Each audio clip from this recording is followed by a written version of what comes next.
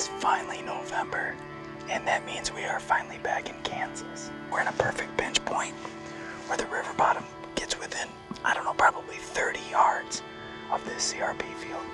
And there are acres and acres, thousands of acres to the east of us with no roads, no homes, nothing. It's just a sanctuary. So this spot is a spot I have waited years to get into.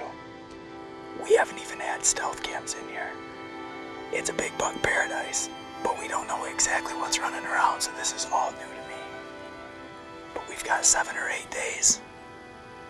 It's November, and I wouldn't want to be anywhere else.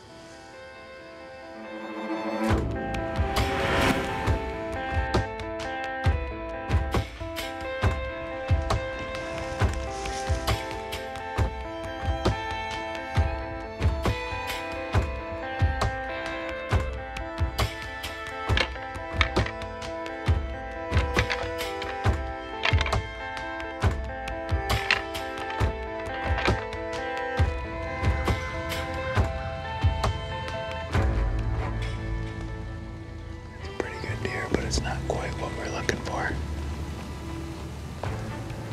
He just appeared out of nowhere. It's been raining all morning and you can't hear a thing.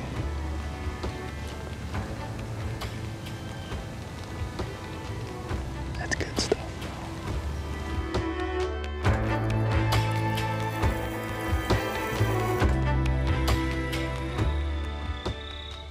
Yeah, that's definitely a missed tall bro buck.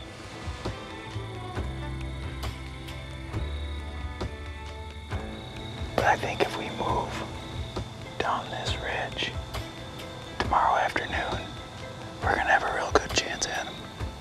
He's one heck of a deer. Well, we rolled the dice and made the move. We're about 100 yards north of where we were this morning. It's pretty crazy to make that move after we've seen 12, 13 different bucks from that other stand, but it seemed like every one of them was walking through this pinch point here. We've got the CRP in the ridge to the west, and then we have this drainage ditch that's about 35, 40 yards away to the east. And every deer that we saw walking north and south was getting pinched right here. So we would have had that tall brow buck in the back of the truck if we would have been sitting in this tree last night. So it was a calculated risk. We decided to give it a shot. It's November, you gotta make it happen. So here we are. I like it. We'll see what happens tonight.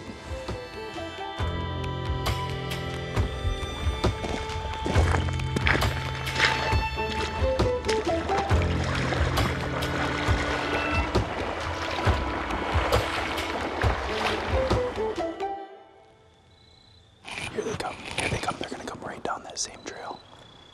Right down the same trail. That looks like a pretty good buck. He's a stud.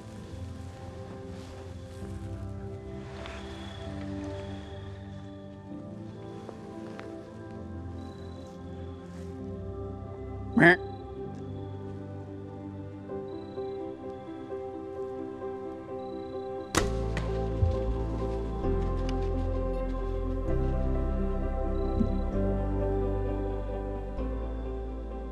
I smoked him.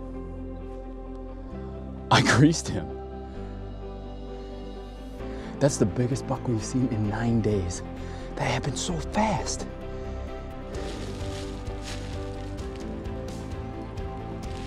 Dude, he's right here. He is right here.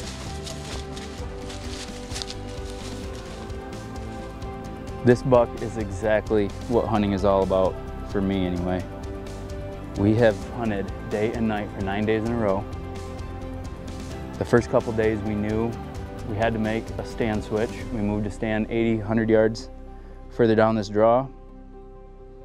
We've passed up a lot of good deer, and this is why you do it. That buck was earned right there.